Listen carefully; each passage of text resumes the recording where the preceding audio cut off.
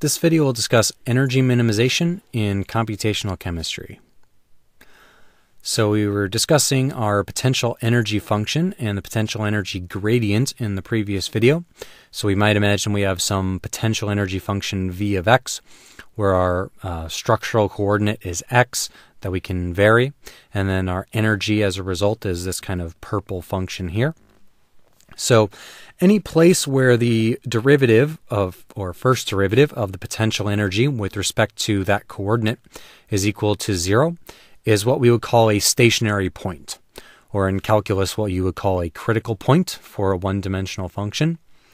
So in this case, based off of the second derivative value, we would classify that as one of these types of critical points. So if the second derivative was positive, then the curvature is upward from there, where our first derivative is 0. That's what you would call a local minimum. If the second derivative is negative, then the curvature is concave downward, and we have what we call a local maximum at that critical point or stationary point there. And if the second derivative equals 0, like in this case, or in other kinds of situations, it's unknown. You could have a minimum, a maximum. You could also have what you call a saddle point or a transition point. Lots of names for a situation where it's the slope is 0, but it is neither a maximum nor a minimum.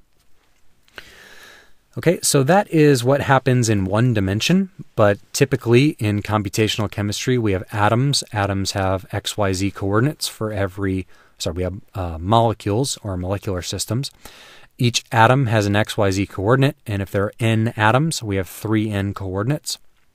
So as discussed in that video, the analog of the first derivative of x equaling 0 in one dimension would be the magnitude of our gradient vector, kind of the first derivative in all dimensions. That's 0 in every dimension. The second derivative being greater than 0, being the criterion for a local minimum in one dimension. That's quite a bit more complicated in multiple dimensions.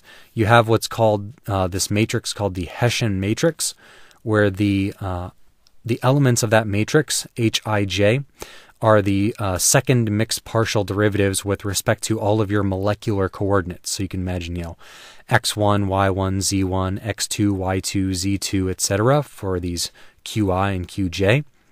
You have a 3n by 3n matrix with 3n squared elements of all of those mixed partial derivatives, of all those second derivatives with respect to second derivatives of the potential with respect to those coordinates. So that's called the Hessian matrix. And the criteria for it being a local minimum is that all of the eigenvalues of that Hessian matrix are going to be greater than or equal to 0. If you need a reminder about matrices or eigenvalues, take a look at the Math Review playlist for those videos.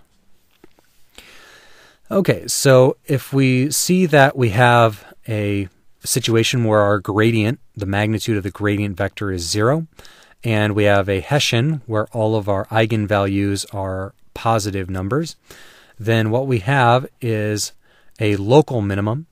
And if you are the lowest value of potential energy among all local minima, then you are what is called the global minimum. So for example, in this function, if these were the only two minima in the function, then these each are local minima because they are kind of the lowest point in their respective regions. But this point here is the global minimum in addition to being a local minimum. So oftentimes in chemistry or other applications, you're trying to find various local and or global minimum energy structures of your molecule. So the structures where you have the lowest potential energy. All right, so the procedure which we call geometry optimization is basically to use an algorithm, or which is usually coded up in some computer program, use some algorithm to find all of the coordinates of the molecule with the minimum potential energy. So for example, I'm going to take a look here, once again in my computational chemistry repository from GitHub, which I have cloned into a Jupyter notebook here locally. So if you go into the data directory down to opt, you'll see the results of the simulation which I'm about to run here. So in the notebook directory, I'm running this script, so we're running scripts molecular mechanics opt.py, where once again, as in every case, if I run it without any arguments, Shift-Enter, it wants an optimization file for energy minimization. So I'm going to go up one directory, go to Input, tab opt, tab helium20.opt. And this one doesn't generate a lot of command line output, so that's not very interesting. Probably want to show you that input file as well, if we can take a look at that, if this will load quickly enough. These things have a tendency not to load quickly whenever they are under the pressure to perform during filming, so we shall see. All right, opt, and then we're going to go to helium20.opt. Basically just an input file that I made from there saying that's where the molecule is that I want. The type is called steepest descent, which I'll talk about in the next video. Default criteria as far as the values of the gradient magnitude convergence, energy convergence that I have, maximum number of iterations, and where the output's going to go. So one output file is the result of the energy as we're going here along the various trajectories. What's the maximum element in the gradient? What's the root mean squared of the gradient? How far am I displacing my atoms? What's the root maximum and root mean squared of that?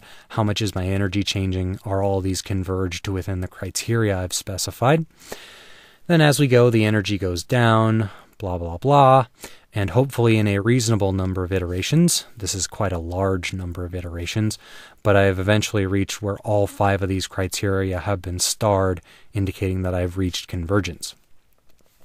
So the output of this program was to put a trajectory, which is a bunch of XYZ files concatenated at one after another of the various iterations of the procedure all the way down to the last one.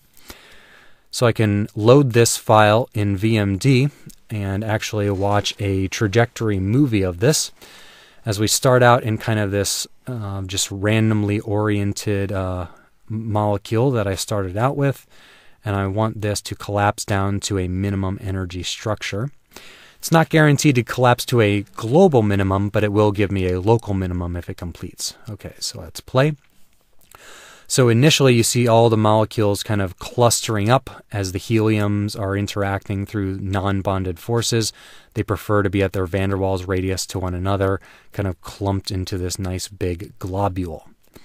So that goes, and then it eventually gets down into where they're pretty much just a bunch of close packed spheres. All right, so that's the final geometry of that. That is an optimized local minimum. It's not the global minimum. The global minimum would be whatever is the kind of best, most spherical kind of glob they could clump into. But this is a much better low energy structure that we could use as a starting place for some simulation under the right circumstances.